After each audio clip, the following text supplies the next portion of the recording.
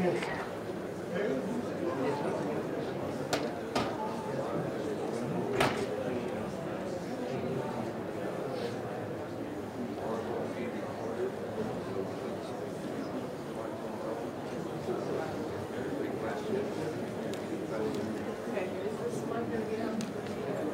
can be. Yes, it can. Yes, it is.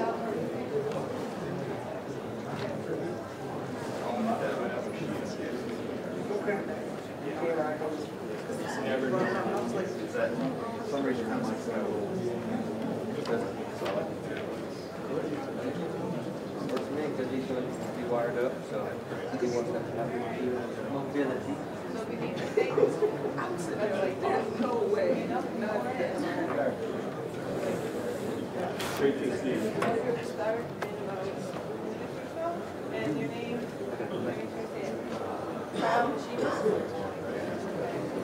Yeah.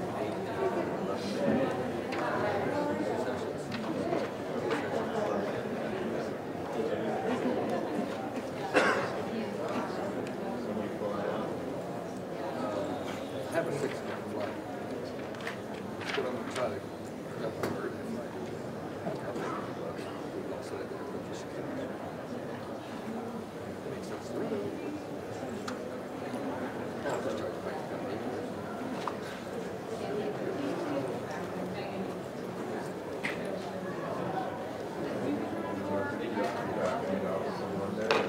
I don't have to, but I'm going up there. Get cards for these notes. Just do that.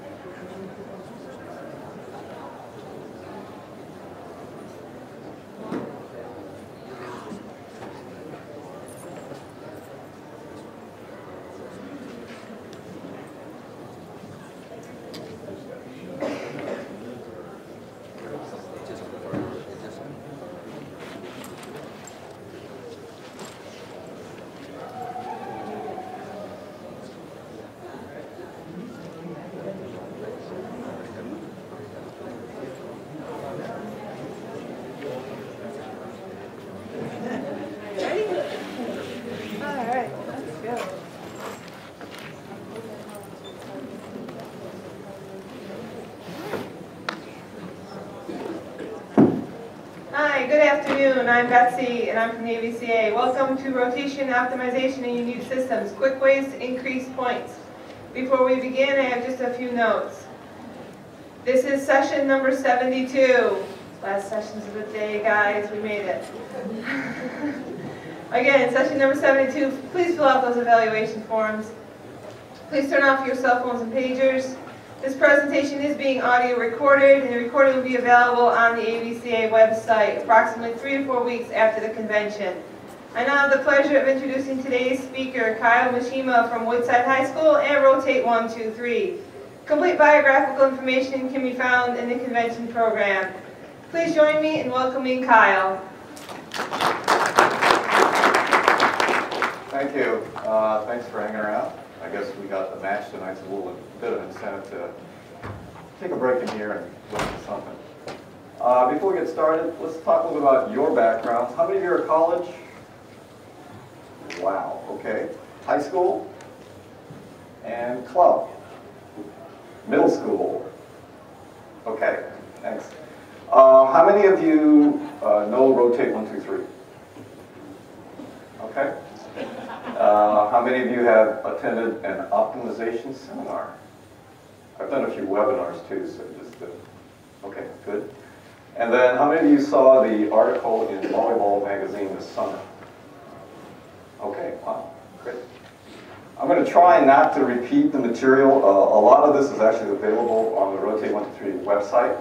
But you should know that I'm a coach first, and this happened, the software happened as a result of many hours of late nights in paper and getting very frustrated, and also being part of the software industry, felt a little bad that somebody else hadn't already done this. So my partner and I just kind of went ahead and dealt with it. Okay, so what is rotation optimization? It's a bunch of things, right? So, you know, you've got to get the best performance by selecting, right players, right roles, locations, formations, timing, right? There's a lot of factors here. It's very complicated because volleyball has enough aspects of the rule that makes it very tricky, okay? So trying to get all these things to work out right is a complicated problem. So, you know, I believe that if you haven't done much with it, it's understandable. So the reason why it matters is that it's very hard to improve skills quickly, right? You want your outside hitter to be the dominating hitter in the league, and it ain't going to happen this year, okay? But it's a lot easier to move people to the right place. It's a lot easier to pick the right people for the right formations, right? It doesn't take a long time.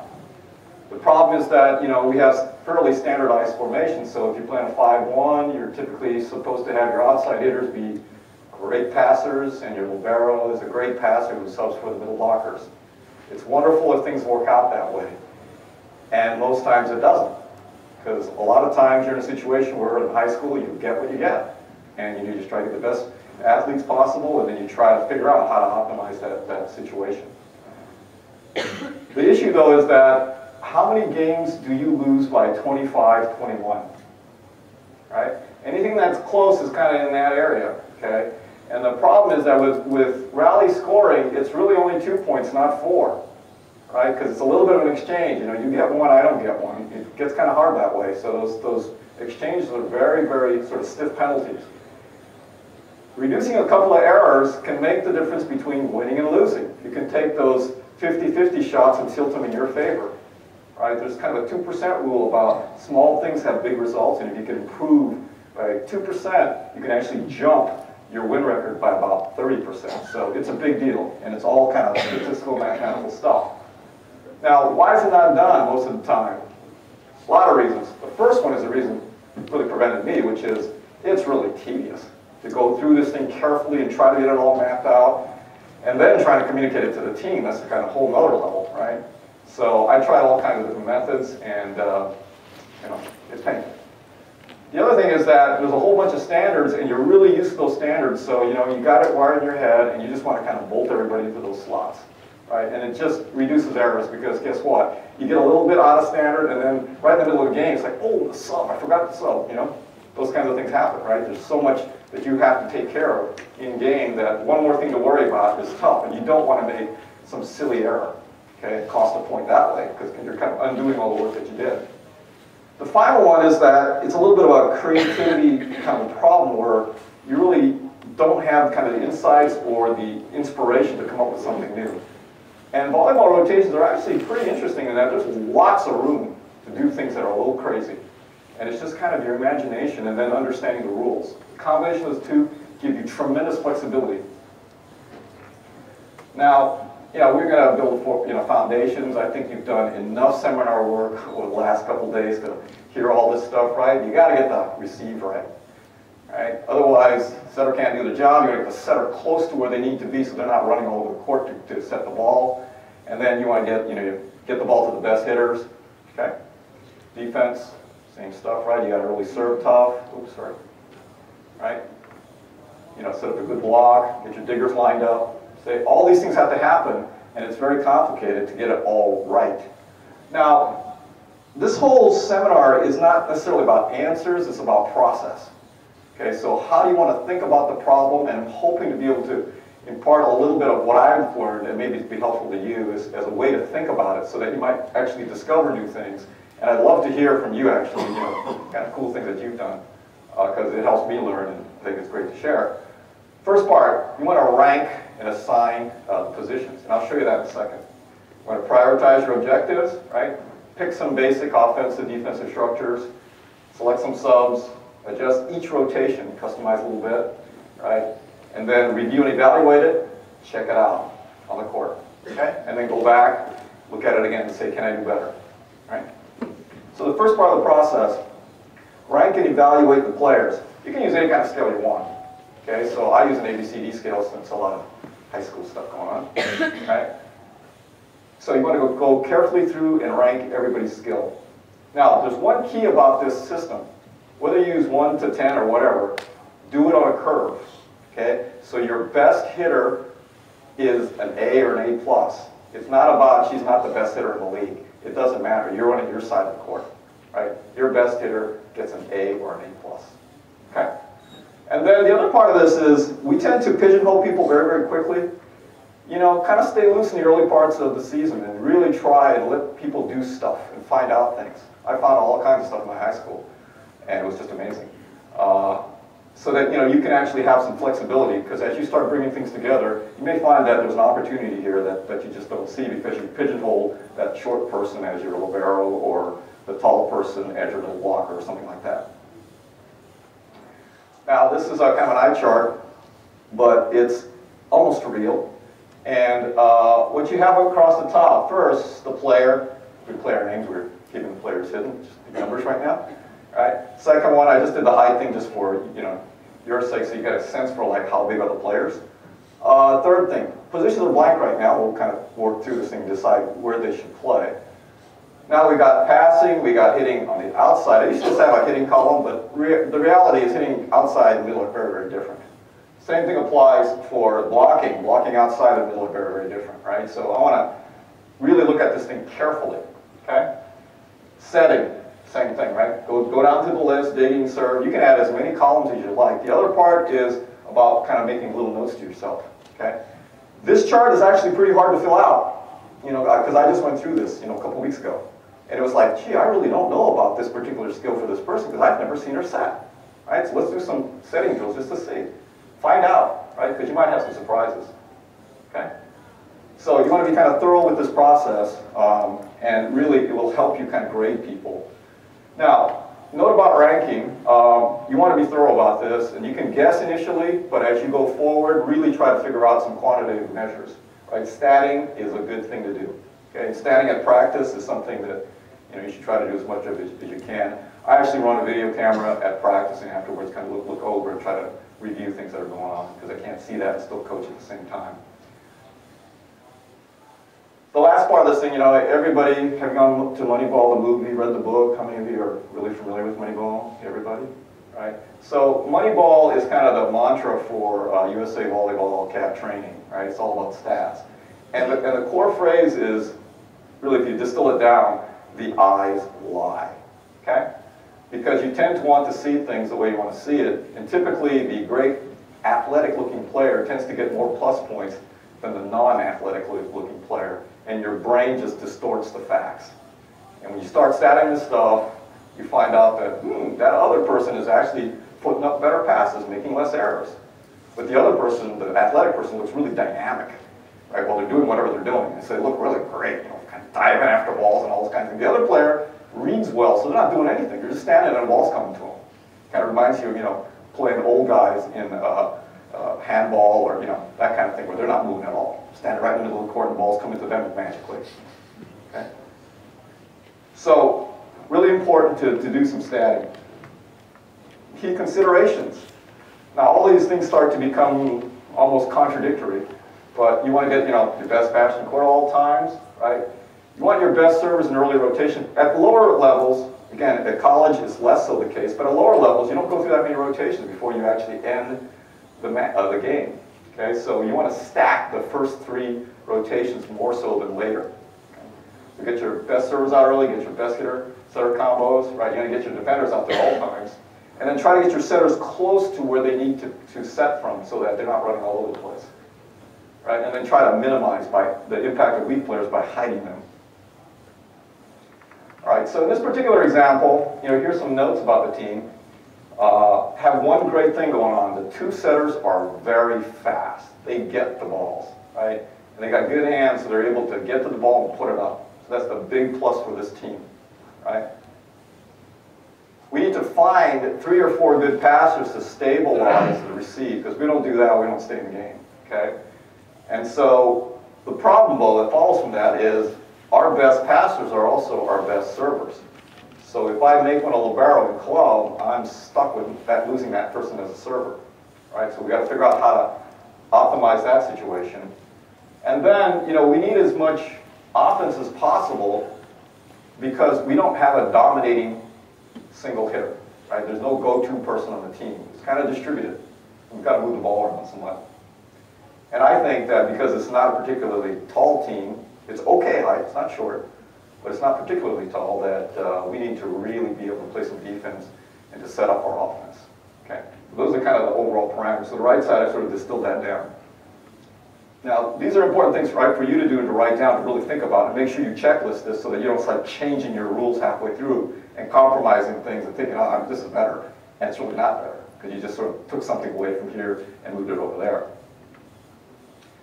So the highlighted area is trying to pick out kind of who the top people are, right? So I've got number 1, 2, and 3, you know, H1, H2. H3 looks like maybe libero possible, very, very good passer, the best passer on the team by a lot. She's better by about somewhere between 2/10 and 3/10, right? So she's substantially better. Her error rates are substantially lower, right? Kind of in the sub 10% range, where the others are more closer to 20% error rate, okay?